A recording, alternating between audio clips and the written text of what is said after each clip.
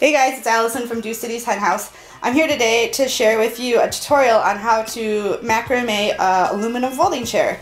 This is something that you can find at any garage sale, eBay, Craigslist, thrift store, and usually they're in pretty rough shape. Adding macrame cording to them is fairly easy and it's really cool. So what I've done so far is I've started this whole piece. I'm halfway through the vertical cording. You can find all those instructions over on my blog, dewcitieshenhouse.com. Right now I'm going to show you the live in-person way of how to do it because I know that always helps me when I'm learning something new on the internet. So here goes. As you can see, I'm halfway through the cording of the vertical piece here. What you do is you always need to go over this front brace. You pull it up behind the support brace, up through the back, you go over the back bar. That's really important. You have to remember that you're always going over the bars. So you kind of loop it through, you grab the loop with your crochet hook and you make what's called a chain loop. It's a crochet term.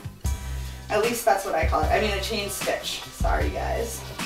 And you just keep your cord taut, pull it down through the back.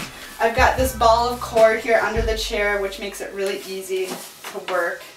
So you're going to pull it up over the front again, make a loop, make sure you've got it pulled tight, and loop it through.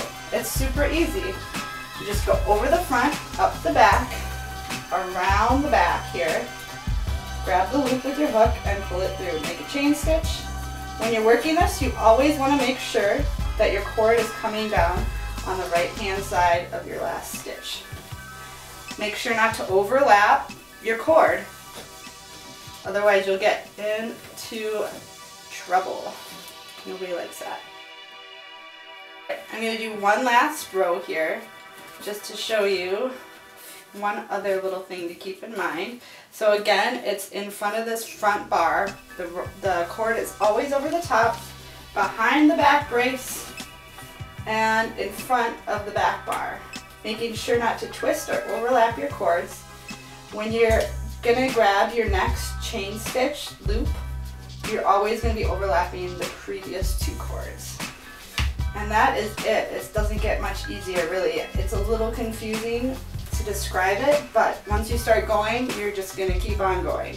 So I have another video that I'll be posting on how to put together the chair seat and the back part along with a cool pattern. Alright, thanks guys.